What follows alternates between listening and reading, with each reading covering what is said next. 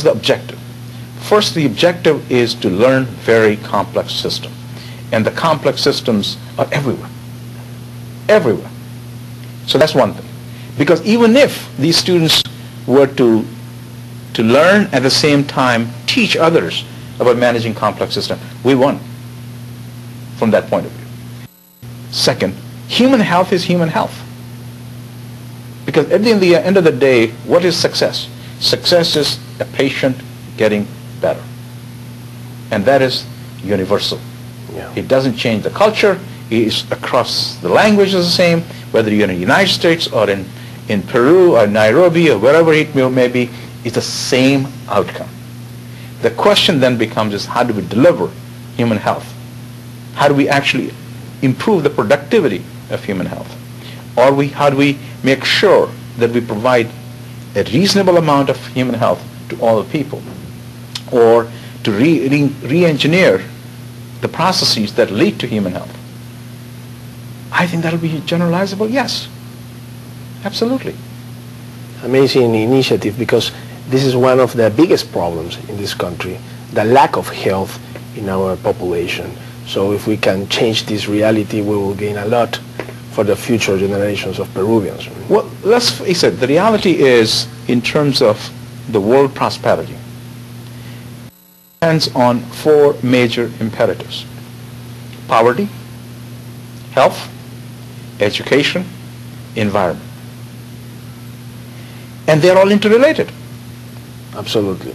If you're poor, you don't have health. If you're poor, you don't have education. If you don't have education, you're poor. Perverse cycle, right? Absolutely. So therefore, if prosperity of a nation is defined, then if we start dealing with one thing at a time, even if it is chipping it away, the nation prospers.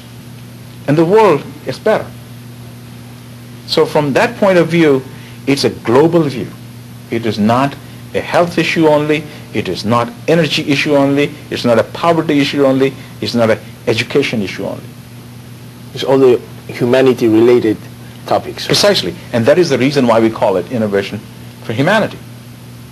Doctor D'Alessio, y esta alianza desde una visión estratégica, ¿cuándo va a dar resultados? ¿Cuánto puede durar ver ciertos resultados como propuestas concretas para la mejora de nuestro sector salud?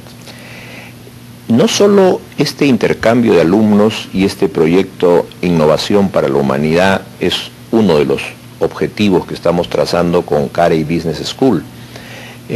Estamos planeando dos programas también estructurados.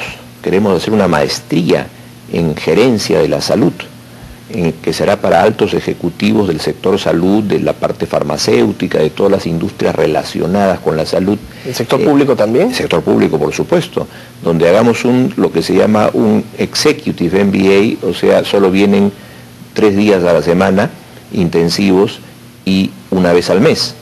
Con parte en la mayoría en Lima y parte final en Baltimore, donde está Hopkins.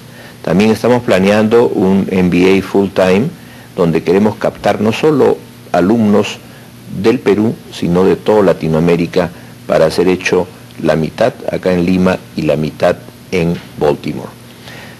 Intercambio de profesores, desarrollo de investigación con los miembros de la facultad de Carey Business School. Es una alianza integral, digamos, integral. No solamente es este proyecto, sino integral. Va a haber una y siempre mezcla de iniciativas. Hay un poco pues la mención, la orientación hacia salud, que ese es el fuerte pues que ha tenido Hopkins en toda su historia, ¿no? Creo que es una alianza muy productiva. Yo agradezco a Yash Gupta haber venido al Perú y habernos abierto, como dije al comienzo, esta puerta que realmente no se la abren a cualquiera, bueno. ¿No? Y eso realmente nos llena de orgullo a nosotros como peruanos y a Centrum Católica como Escuela de Negocios de la Pontificia Universidad Católica del Perú. Bueno, lo felicito por esta alianza, ojalá que camine de la forma como lo están planeando. Thank you very much for staying with us. Congratulations for this alliance, and we will be expecting the change of our health sector in order to improve this important part of our world life. Thank you very much. You're very welcome. Gracias, Bruno. Gracias.